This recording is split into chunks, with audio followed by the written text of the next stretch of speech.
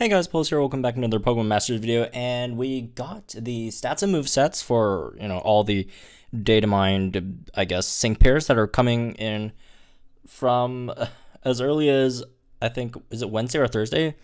All the way up to, like, the end of January, so if you want to check out all the other, sync pairs and stuff, I will have videos on them on the channel whenever I upload them, which takes time, of course.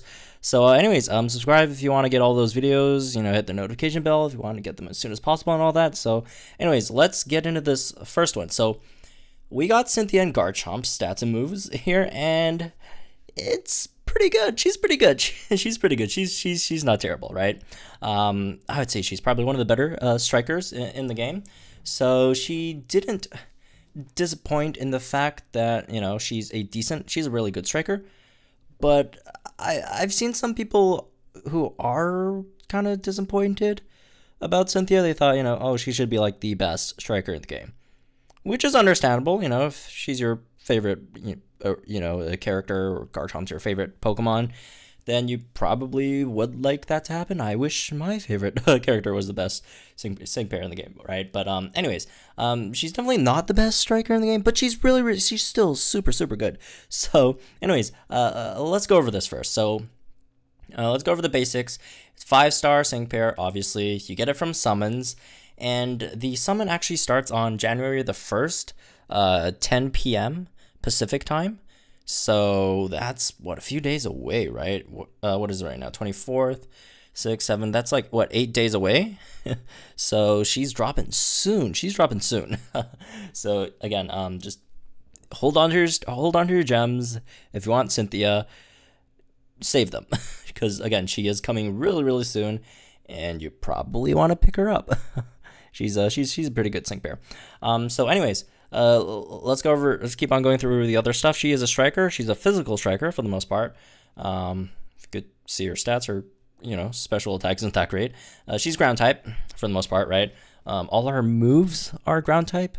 Well, I wouldn't say all her moves, because there is one exception which we'll talk about in a bit. But most of our moves are ground type, and her typing, her actual typing is ground type, right? She's not a dual type, none of that. She's just ground type. Again, like 90%, probably even 95% of the sync pairs in this game are all single typings, and Cynthia falls into that category as well with the ground type. And then her weakness is ice, so keep that in mind, I guess. So going over its stats: HP 547, physical attack 331, defense 144, special attack 128, resistance 141, speed 325. So in terms of her stats, she has some really decent stats. Like the big one obviously is her physical attack, right? She has as much physical attack as Pignite has, so that's a really decent amount, right? She's she has, I think, exactly the same physical damage stat as Pignite, and then slightly more than Slacking, slightly more than Solrock, and then slightly less physical damage than Trico, Grovyle, and those folks, I guess. So not bad for damage for physical stat, right? There's like probably only a dozen other sync pairs in front of her, right? And don't worry, like this, if you think this is not a great physical stat, oh well, first of all, that's not true. it's really good. But second of all, it's gonna get better in a bit, so don't worry too much about that. So her defensive stats are bulk, not the biggest deal in the world. She's a decently bulky sync pair, I'd say, in comparison to a lot of the other strikers. Remember, she's a striker. She's not a support. Supports usually have the more bulky stats. She's probably around as bulky as, say, Mega Houndoom, and I'd say she's not as bulky as Meditate, but she's probably around Mega Houndoom's level, right? Which is okay. That's not terrible. And again, you don't necessarily want your strikers to be to have high bulk anyways in the first place, so that's not too big of a deal. So moving on to its moves. Oh, also speed. Speed 325. I don't know. I'll have to check that. Let's see. Let me just check that real fast. 325. That's around That's around Houndoom's level. Houndoom's Abstrika's level. Persian, right? Slightly quicker than Torchic. That's could have been better, I guess. But then again, you know, it is Garchomp. I don't know. Garchomp's supposed to be pretty fast, but this again, this isn't slow, but you know, it's not extremely fast either. So, moving on to its moves. So its moves are interesting. So your first move is called Stomping Tantrum. It's a ground type physical move, and then the power is doubled if the user's previous move failed. With 44 power, 100 accuracy, and uses 2 bars. It's a single target move. Ground type physical, right? So this move's power will get doubled if your previous move failed. So there are a few scenarios where that can happen, right? Either, you know, you miss your attack if you're, well, even though the accuracy is, you know, 100. Both her moves accuracies are 100. Like, you know, if your opponent used like some kind of evasive, buff move, or they lowered your accuracy, I guess, you know, that could result in that happening. Or, you know, you used like this, you use Stomping Tantrum the turn before on a flying type Pokemon, and then this turn you use it on a non-flying type Pokemon, which I don't know why you would waste all that energy to do that, but I guess you could do that. And then, you know, it's 88 power move for only 2 bars. But then again, remember, your last move has to miss, so you're still wasting at least 2 bars, right? So, or I guess you could, I'm not sure if this one counts. So it like, if your own like attack, because it has X attack, right? So if your attack is already like maxed out, if you use X attack, does that count as a fail as well? I think that does. So maybe that as well. But again, you know, probably not too optimal. You won't be using Stomping Tantrum a lot, I don't think, unless there are, you know, special cases where you're facing, you know, Pokemon with high evasive stats, I guess, maybe. So moving on, X attack. It is, you know, it's an X attack. Everyone know what it does. You have 2 uses. You know, it raises your physical attack stat by 2 each time. In total, you got 4 physical stat boosts there. 4 out of 6, right? So that's always good to have on, you know, any physical striker, right? Moving on, this is, I guess, your main damaging move, which is Earthquake. So EQ, ground, physical, 100 power, 100 accuracy, 3 bars, all opponents, and yeah, so it hits all your opponents, doesn't hit your own field, thankfully. It's her AoE move. What she really looks like so far, to me, honestly, is just a much better Hau. You know, Hau, a lot of people use Hau to auto a lot of the training courses and stuff, and Cynthia just seems like a better version of that. Earthquake, again, slightly more damage there, and then also in terms of, you know, the stats that you get to, it's much better. And also, there's one more thing we'll talk about in a bit that will make that makes Cynthia better than Hau. And so yeah, Earthquake, that's your main damage. Do remember the damage is spread out because, well, it's an AoE move, so keep that in mind as well. Moving on, your last move, move 4, called This Match is Too Fun. It raises the user's speed and crit, and then these stats are sharply raised when the user is in a sandstorm. So you'll need to be in a sandstorm for this to reach its full potential. The only sandstorm user in the game at the moment, I think, is Acerola, which is kind of disappointing since Acerola is not that great, unfortunately. But you know, gotta do what you gotta do. You know, you need Sandstorm. You gotta get Acerola to use it, right? So, oops, sorry about that. I just hit my mic. Acerola with Sandstorm, that would make your crit and speed increase, by 2 stats every time you use it. There has been a rumor going around that says it's actually speed and accuracy. That is very likely not true. Again, this is all datamined info, so it could always change before the unit comes out. But the people who say it's accuracy only read the English files. In almost all the other languages, it says crit. I think it's like only English and like some other language it says accuracy. So it's very likely it's crit rather than accuracy. And also, accuracy just doesn't make any sense. Like what the hell? Like, you have 100 accuracy moves. Why are you boosting accuracy? So again, you're boosting crit, so that's good. Boosting speed is good. Boosting attack, that's good. You got, you know, she's a really self-sustainable striker, which, you know, would benefit a lot from a Sandstorm user, aka Acerola at the moment. She's, again, at the moment, she's the only Sandstorm user in the game. So moving on to her passives and also her sync moves. So her sync moves is interesting. Her sync move actually turns her into Mega Garchomp, which a lot of people I know were asking about, and she does indeed turn into Mega Garchomp. So her sync move, called Earthquake of Ancient Lore. It's ground, physical, becomes Mega Garchomp. Power's not the craziest, it's only 160 power, but you turn into Mega Garchomp, so that's worth it, I guess.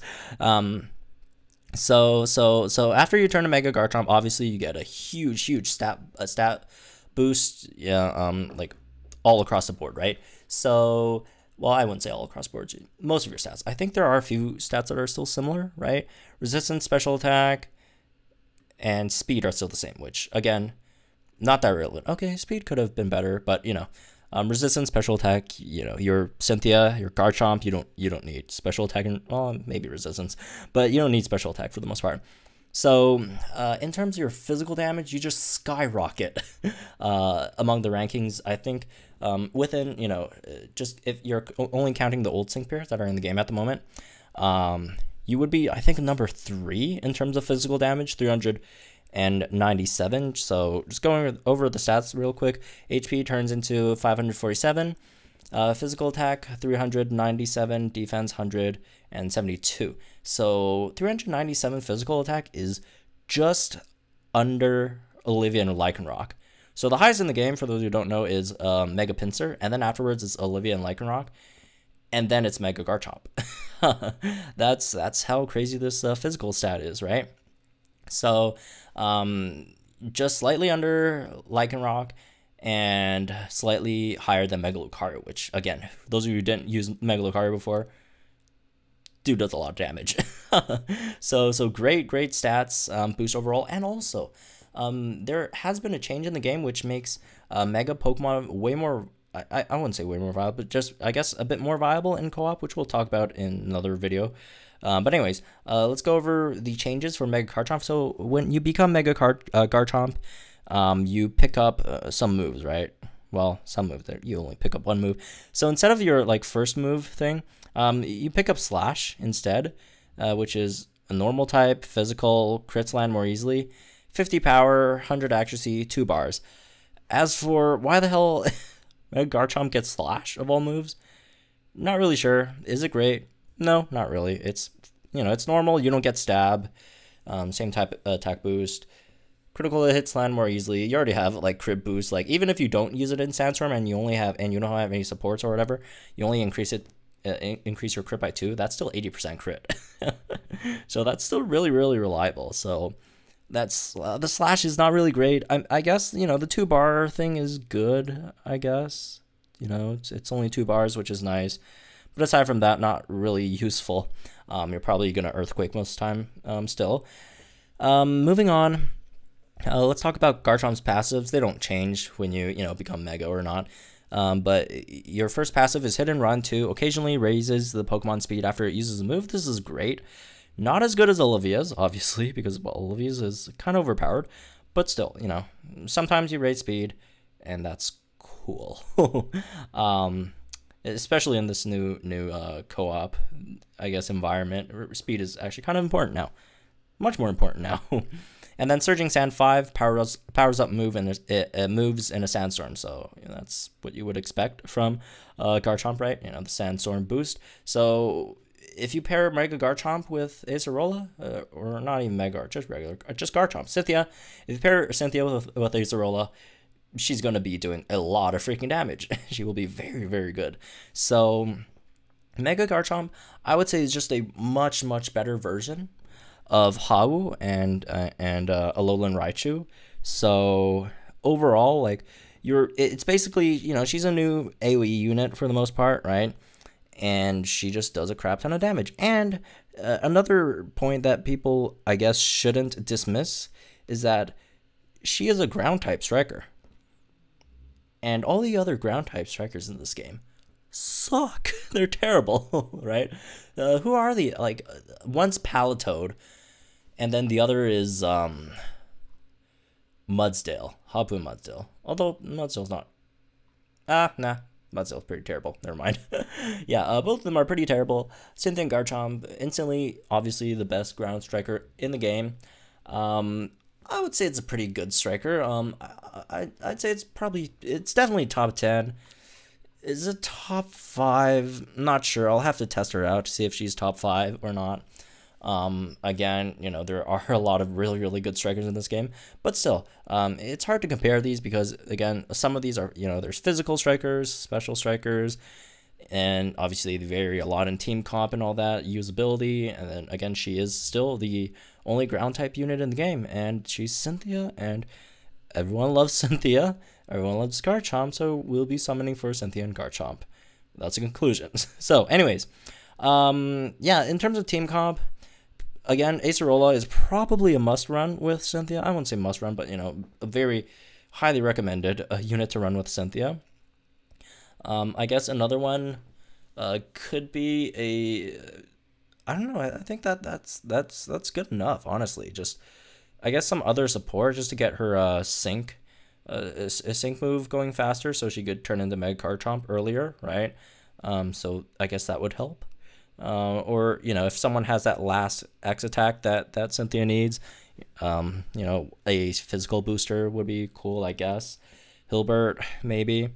Or, actually, Rose Santa would be nice. Rose and Delibird. So you could get that Earthquake back quicker as well as, you know, the physical boost. So there's that. So anyways, that's me for this one. Hope you guys enjoyed it. Let me know what you guys think about Cynthia and Garchomp and Mega Garchomp in the comments down below. Again, I will be posting videos of breakdowns of all these new sync pairs throughout the day. So again, turn on your notifications, subscribe to your new channel, all that stuff, so you could get all the videos and all that stuff. There might be another one already on the channel, so, or a few. So you know, check the channel and you'll find some interesting new sync pairs and stuff. So anyways, again, that's me for this one. I hope you guys enjoyed it. Let me know what you think in the comments down below. Subscribe to our new channel. I'll see you guys in the next one.